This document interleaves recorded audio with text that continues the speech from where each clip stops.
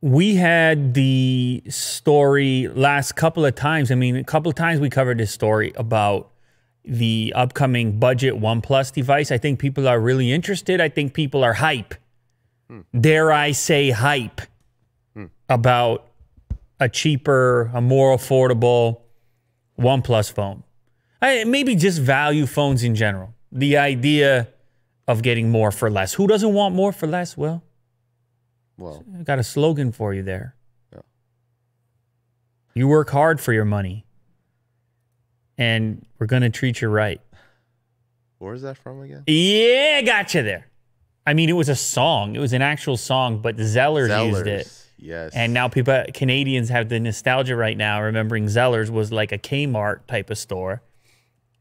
She works hard for money. It was based. It was a spoof on that song. So you better treat her right. I think it was a her. I don't remember. But Zellers, you work hard for your money, and we will treat you right. In other words, we'll give you a good deal. So anyways, people want good deals, whether it's Zellers, whether it's some other retailer, or even if it's a smartphone. And OnePlus is going to oblige. It's basically certain at this point that we're going to see this next phone. And so we've been goofing on the naming, goofing a little bit, trying to figure out, is it going to be the OnePlus Z? Is it going to be the OnePlus 8 Lite? Or is it going to be the Nord by OnePlus? AKA, as you see in that thumbnail to that video. So here we are on Android Central. It appears that we can basically say it's going to have this Nord thing going on. They're going Nord. And there's a couple of reasons. Hear me out if you don't mind. First off, they start this account, this new social media account, and this post goes up with a kind of a leak. How is it a leak if it's on their thing? It's not a leak if it's on their Instagram account, but it's a preview, I should say, of an upcoming invitation to an event which will take place for this upcoming device. And the invitation, I mean, just straight up, you see the spelling, you see the word Nord on there. Blunder. Was it a blunder, though? They're saying Instagram blunder reveals the details. Was it a blunder? I don't know. Who knows with these leaks anymore, Will? What's a blunder if it gets people hyped? Maybe it's not a blunder at all. Or maybe it's a... is there such a thing as a positive blunder? Or an opportunistic blunder? Anyway, this post goes out. You got Carl in it. You got the invite in front of him.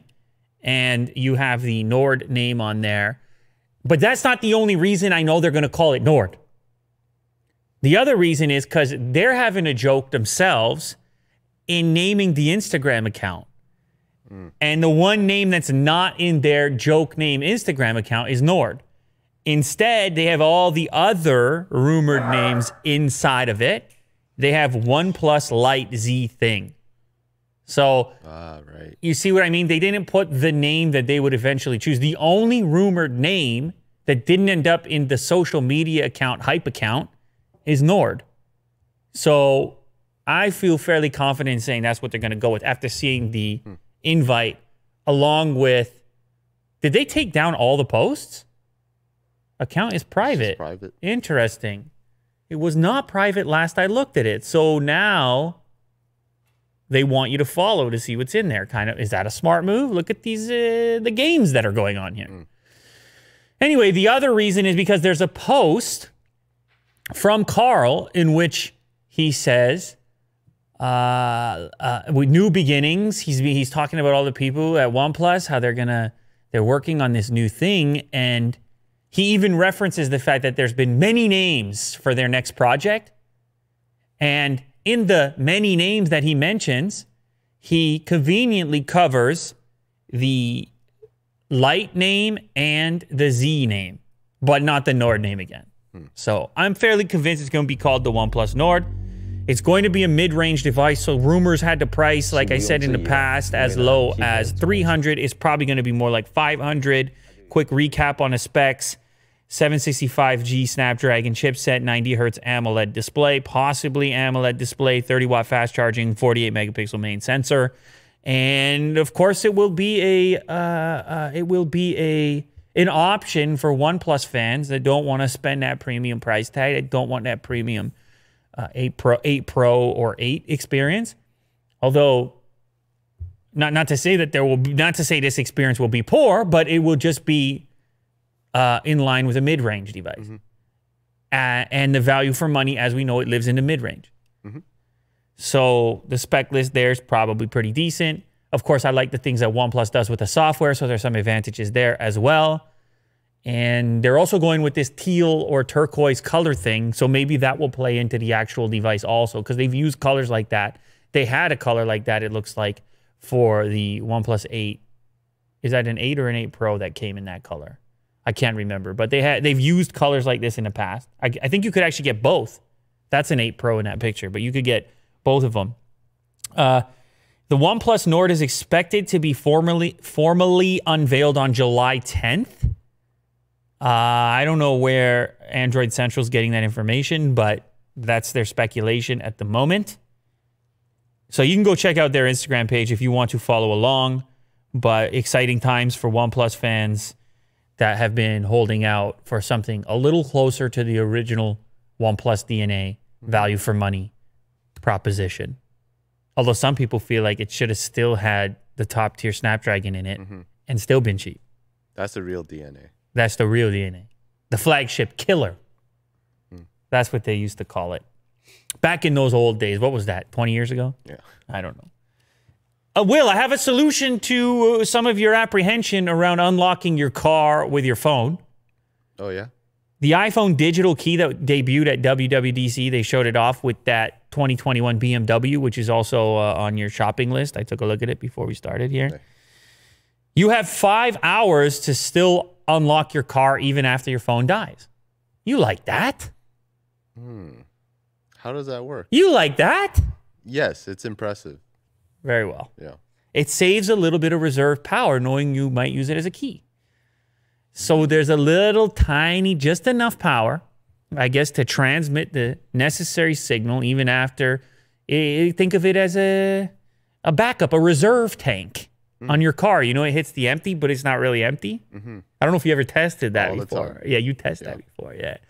And it turns out there's usually more gas there than you expect. Yeah. And it's the same thing here. 5 hours, your phone can be dead, and you can still unlock your car. These digital keys becoming more prevalent. You're seeing them. Obviously, the Tesla and others have implemented something like this, but this is the integration with the iPhone and a partnership with BMW, at least to start, possibly other makers in the future. It's going to be using NFC technology. One thing you never have to worry about with traditional car keys is running low on battery. Should your iPhone run out of a charge, digital key functionality will still be available, Apple says. A power reserve feature will allow it to open doors for up to 5 hours, model depending, even if the iPhone itself won't turn on because of an insufficient charge. So fully dead, Will. Not low battery on the phone. The phone is fully shut itself down and reserved this little extra power to potentially unlock your car. So I know a lot of people were apprehensive when they saw the feature. Great. My phone dies. I'm locked out. I'm dead.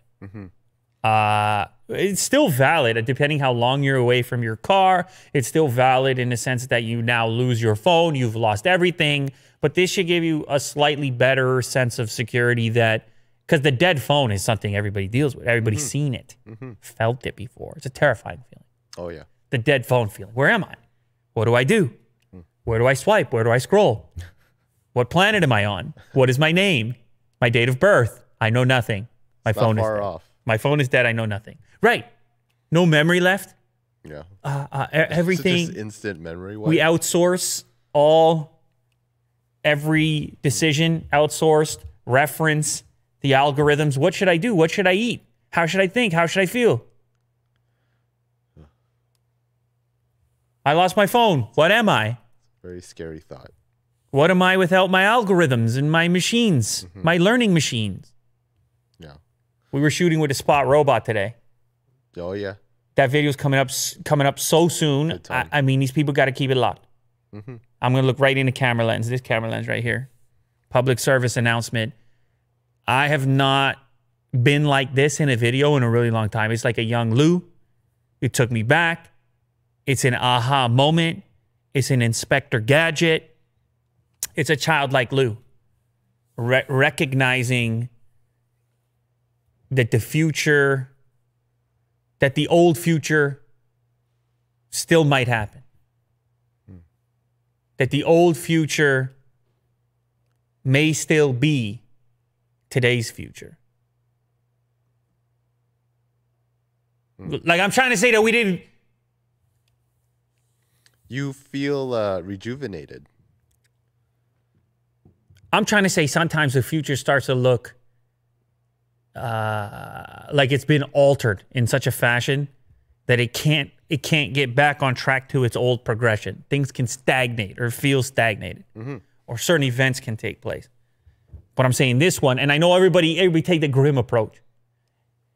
What if Spot was evil? It's just a trendy thing to do.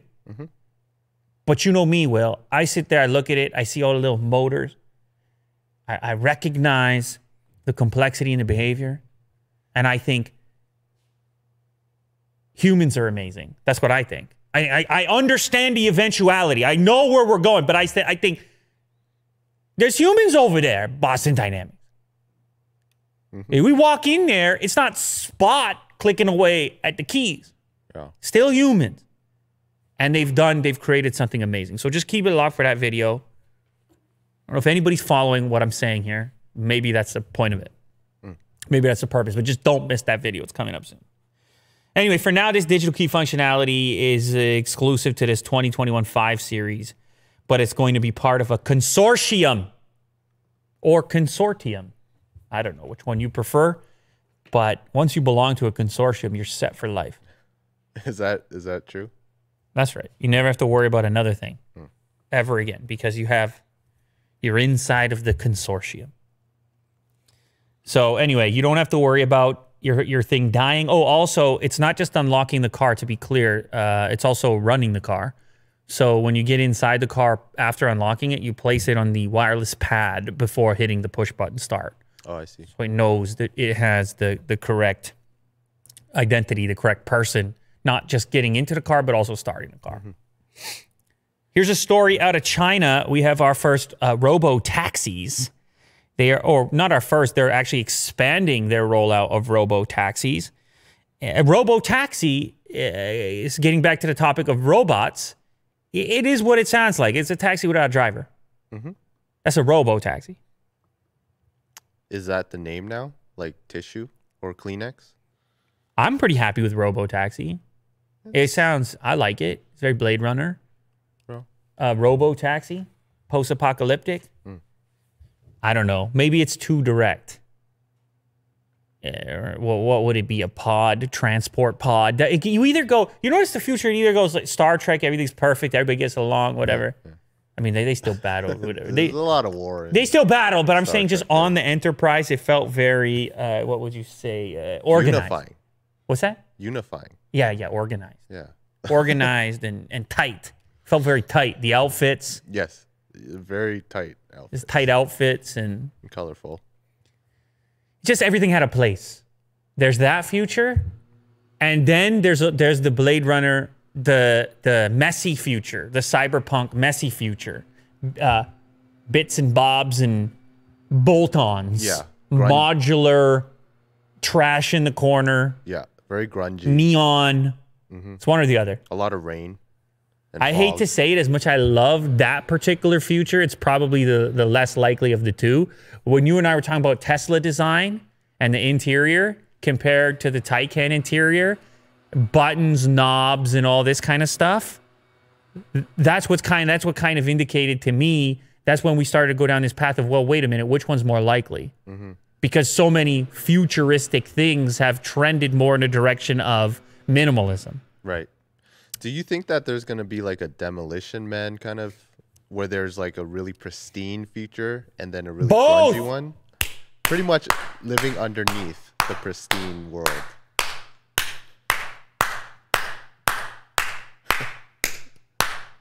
Like two in one. That's the type of deal. Yeah.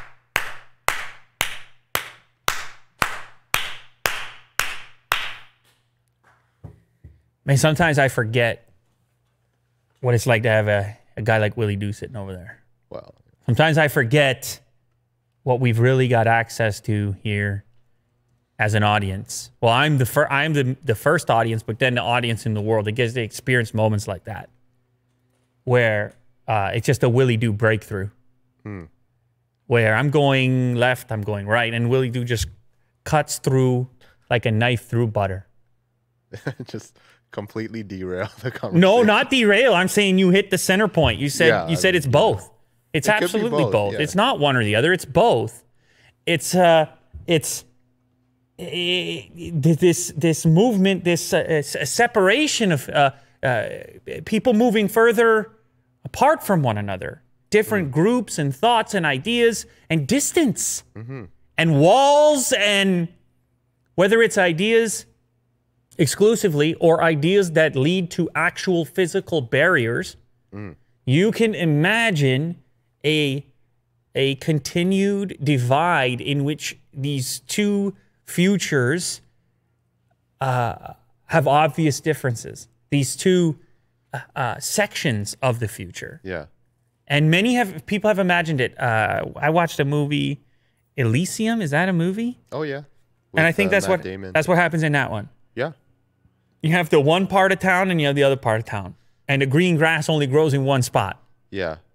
It's like they're in space, and then I don't know what's going on. the rich people are in I can't even remember, but I'm just saying, man, I can see it. And so, like a knife through butter, Willie Doo comes through. And he makes the entire show worthwhile. And I gave him an applause. Now it's your turn in the audience. I want you inside of your premises, wherever you are, in your car, wherever you are right now, just give like a one-time clap. Willie Doo will feel it through the universe, as if he was Sylvester Stallone in Demolition Man. Anyway, robo-taxis. Yes, it makes me a bit nervous. I've been to China. It's a bit cramped. It's dense. Yeah, you trip and fall and stumble into a 20 million person city. That's what happened to me. As you do. I was like, oh, did we leave that city? Oh, we're in the next city. How big's this one? 20 million. You trip and fall, you stumble into a 20 million person city. Vin will tell you, he goes there all the time. Yeah. So that made me a little bit nervous. It's more work to be done, obviously, on the autonomous vehicle front. Vehicles are heavy. They're heavier than Spot the Robot. And so if they hit the old flesh and the old bone, not looking good for the organic material, I'll tell you what. But so far, so good. The company has a fleet of 20 new robo-taxis, which are based on Lincoln cars. Not going to complain on that. A little luxury for you in the back seat. Deployed from 8 a.m. to 10 p.m. every day in a geo-fenced area that stretches 144 square kilometers. These will share 200 pickup and drop-off spots in the area. The fleet, now 40 robo-taxis, are used. And you access them through an app. It's called We Ride. And you just book your very own robo-taxi. You boot around, scoot around town, no driver necessary. Are you comfortable, Will? Yeah, I'll give it a shot. You're giving it a shot. Very nice. Well, listen, I'll tell you one thing. The ride service apps in China, it's a competitive marketplace. It's not just a single player. I'm reading about this. You got Didi. They raised 500 million US for their autonomous driving subsidiary. You got Pony.ai. You got AutoX. It's unbelievable. I don't obviously engage with any of these companies over here. They're not over here, but they don't have Uber over there, right? It's no Uber. No. Yeah, Uber bounced. I think they tried and they bailed. I can't remember, but it's there's a lot of competition, and so the competition drives these companies to innovate, obviously, and have a differentiating characteristic. So the robo-taxi is a way to get a leg up and say, well, we got the robo-taxi, even though I'm sure 40 cars in their fleet is probably not much. They probably got way more cars than 40 with traditional drivers, but still it gives you you can say we got the robo-taxi. Yes. And I know that might be enough for me to sign up for the app. So you would do it? I will give it a shot. Yeah. A short trip first. Yes. See the behavior. Check it out. Make a little content. So anyway, if you're in China, go check out these robo-taxis. Let me know how it goes. Acer has a new gaming chair, and normally this wouldn't be a newsmaker, but they've gone all out on this one. Now, some may remember, Will, once upon a time where we had a chair sitting right over there in the studio. Absolute madness, gaming chair with monitors that attach directly to it, and it reclines, and it's got motors, and it's a whole thing. It was a whole vibe. It was the ultimate $30,000 gaming PC. Would you look at that, Will? What is it? 13 million views. Couple of people watched it. There were snacks there. I think the majority of the video's success had to do with the snacks being present because everybody understands it. But anyways, this was an extreme version of a gaming chair, and then Acer went on to do their version of it. They did a Predator version of this type of chair. But of course, who can fit these things? Is it practical? I was playing Fortnite back then, those old days, man. Check the beard. The beard had fewer white hairs in it. I was chilling a little bit more. I probably played a few more video games back at that moment. I mean, what can I say? Anyway, they try to come with something that's still extreme now, but in a different way that you can actually integrate into your life without completely rearranging your house, removing all the furniture, or potentially just moving into your garage to fit this thing. So this chair, the Acer Predator Gaming Chair X Awesome OSIM, is a typical gaming chair, not too different from the one you're sitting in, Will, except this one has real massage functionality in it. I'm talking almost like a mini massage chair with the arms that come and push into your back, not just the vibration you would see in a chair like that. Now, not just a little bit of heat and a little buzz, which doesn't do very much for you, but a push. It's pushing in there while you're gaming. Oh, right. Well, that's amazing. That's what you're looking for. Oh, yeah. Maybe Acer will switch your chair right now, and you're getting a massage running the show. I don't know if that's a good idea. I might fall asleep. You're going to snooze right on the microphone. Right there. So it has that. It also has speakers in it for a more immersive experience. It's going to cost a couple of dollars, as you might imagine. I don't know if they listed the price over here. The awesome part is actually it's a massage company, OSIM, named after Mr. Ron Sim, and has been around since the 80s. So it is a collaboration. They know what they're doing in the massage department. The thing can recline, and it's got the Bluetooth speakers built into the headrest. Now, if you click over, Will, to the next tab, you will see a video of those aforementioned massage components just pumping away there, waiting for your back to sit in the chair. And because let's be honest, you're gaming, it's very stressful, and you're trying to get those wins in Warzone or whatever you're doing, and you need to stay relaxed in the tense moments. Oh, it's pulsating. It's doing it all, and reclining as well. So maybe they're going to send this one for you. I feel like you'd be the right candidate. Not only did Acer recently introduce that chair, they also introduced their very own energy drink. What do you think about that, Will? You ready for your Acer energy drink? Oh, yeah. It is called Predator Shot. Very appropriate. Crack into a can of Predator Shot. It's full of vitamins and minerals. Is that all they claim? Yeah, that's all it is. That's all they say. It's the best thing you could ever drink. But this is the gamer culture continues to expand, develop, and become something we never imagined it could become. The gamer culture, it's chairs and energy drinks and streaming stuff, and all the Elgato stuff is still out of stock. Everyone's a streamer. The guy you mentioned, Jim's Review Room, he's a streamer now. He's a streamer, yeah. I checked it out. I watched his video, his goodbye video. I'm done. I'm playing the video games. I'm telling stories. He's playing Last of Us. I went to click on the Twitch thing. He had a 5-hour long Last of Us. Yeah. 5.5. I'm telling you.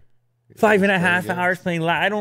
Can you imagine when you get a break, you go to the bathroom, and wow. Anyway, that's what he wants to do. That's what he became. Everyone's becoming streamers right now. It's the hottest. You can ask Kirk when he was on quarantine, he was going to be a streamer. Yep. Everyone's going to be a streamer. And so good luck to everybody. But I don't know how many streams we can all watch. I don't know.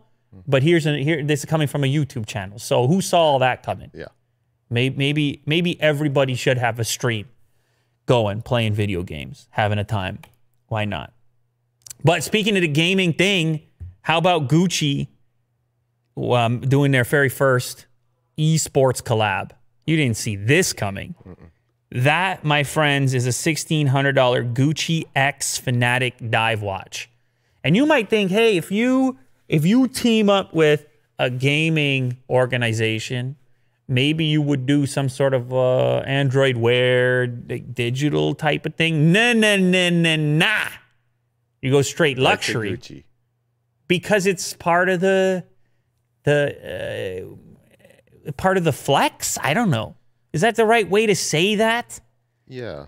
Isn't Gucci making like T-shirts for teenagers? Like what geared towards teens? The gamer has become the aspirational thing, much like I was talking about earlier with the streaming.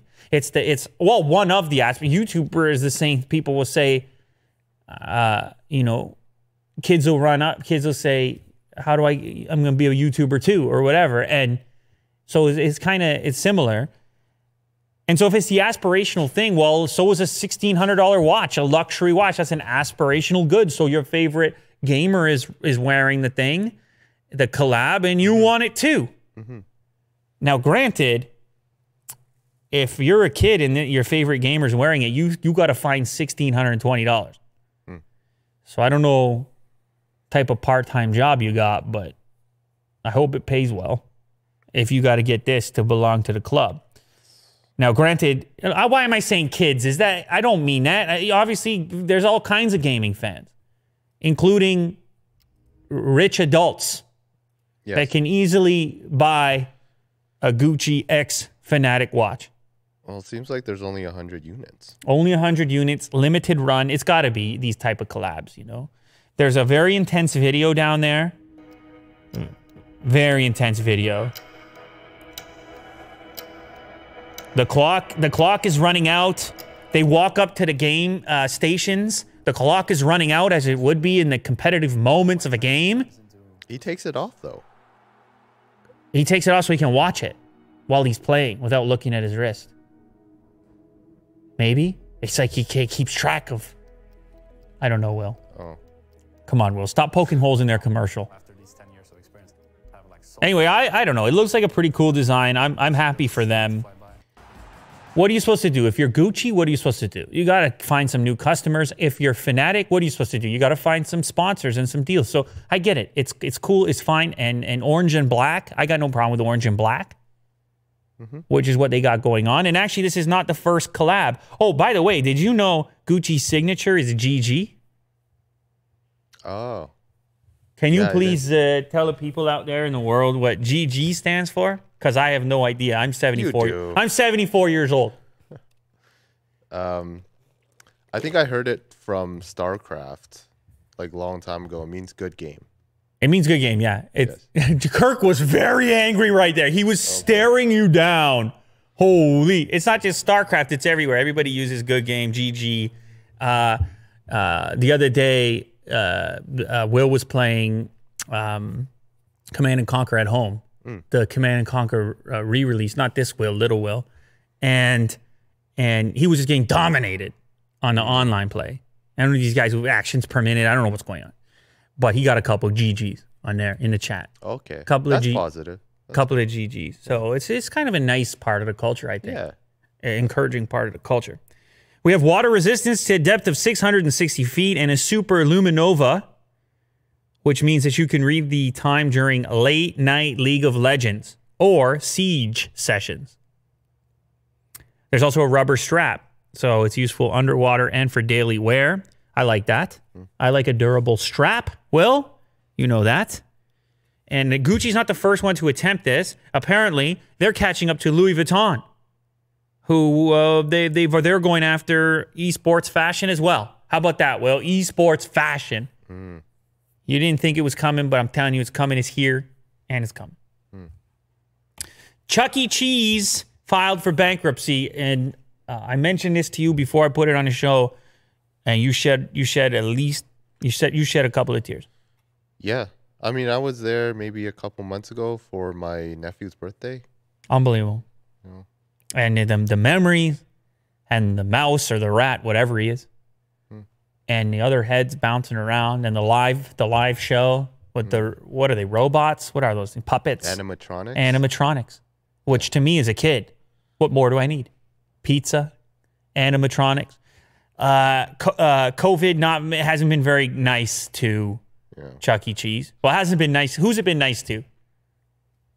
Maybe itself, and that's about it. Yeah, itself. Everybody else suffers. And no one's going to Chuck E. Cheese.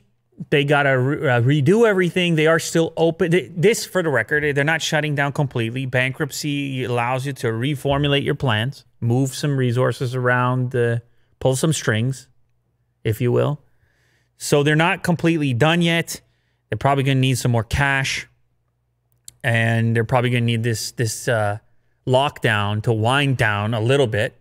Hopefully, people get back inside the Chuck E. Cheese. But as much as I have the nostalgic feelings with the Chuck E. Cheese, I also can't help but look at it and think about the Shane Dawson thing.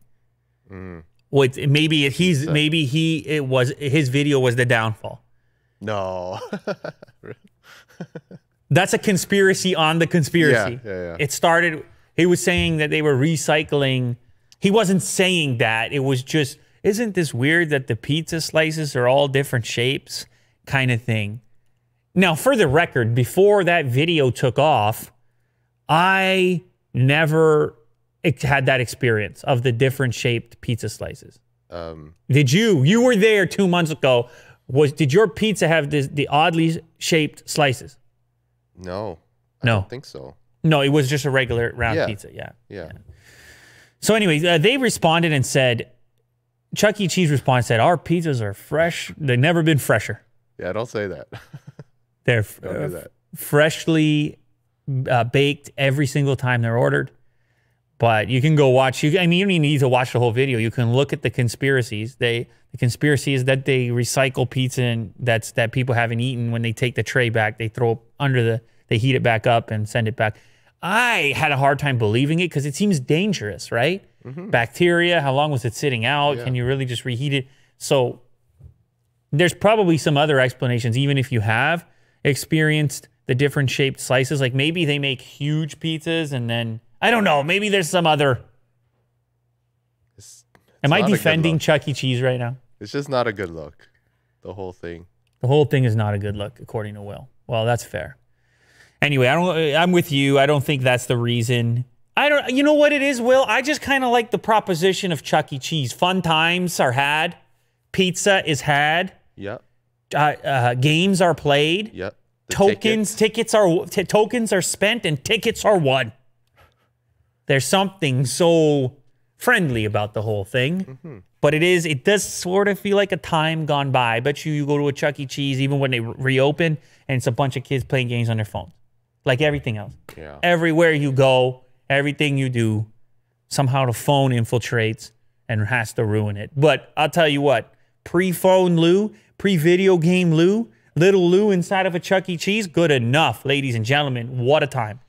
And did you go to Palladium? Of course I went to Palladium. Okay. I actually got a Palladium story, real quick Palladium story. Okay. I met Steph Curry at Palladium when he was just a kid.